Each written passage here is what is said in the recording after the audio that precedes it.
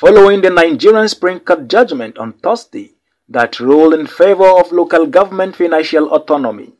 The African Network for Anti-Corruption, ANA, urged the Nigerian government to consider constitutional amendment by shifting the conduct of local government election to the Independent National Electoral Commission, INEC. The organization made the call on Thursday, July 12 in Kano, at a press briefing.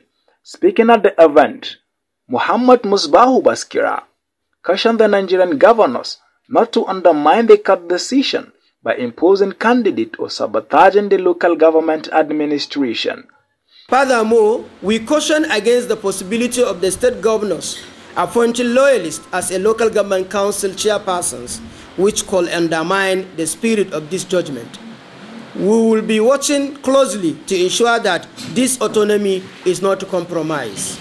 We call for a constitutional amendment to shift the conduct of the local government elections under the Independent National Electoral Commission, INEC, to ensure credibility, fairness, and transparency in the electoral process in Nigeria. However, he further urged the state governors that are yet to conduct the local government election to swiftly conduct the election and ensure a credible process for citizens' well-being. In addition, we note that 20 states, including Jigawa, Rivers, Anambra, Zamfara, Sokoto, Kano, Imo, Bauchi, Plateau, Enugu, Yobe, Katsina, Kwara, Abia, Cross River, Benue, Ondo, Osun, Delta, and Akwa Ibom State respectively have not conducted local government elections and stand banned from receiving local government allocation from July until they do so.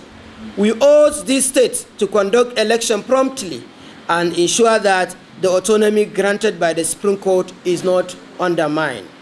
He also expressed confidence in the local government autonomy, as such will help in building a mechanism that will create more jobs, access to quality healthcare and education, and an enabling environment in Nigeria. With this autonomy, the local government council stand a chance, among others, provide better healthcare, education, and infrastructure for their communities, create jobs, stimulate local economics, respond more effectively to local needs and priorities, reduce poverty and inequality. Abubakar Ismail Kankara reporting from Kano.